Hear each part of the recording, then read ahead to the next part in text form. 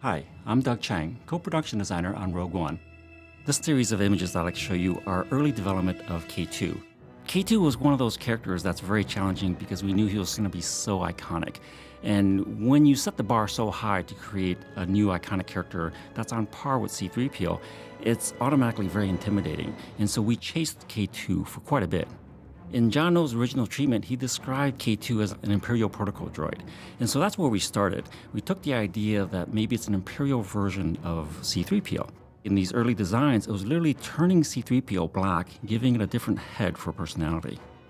One of the things that we wanted to explore in the design of K2 was that we wanted to make sure that he didn't look like a guy in a costume. And so we designed deliberately some negative spaces. And it's an interesting challenge because when you do that, you walk that really fine line of, do you make it too alien and too unrelatable to the audience?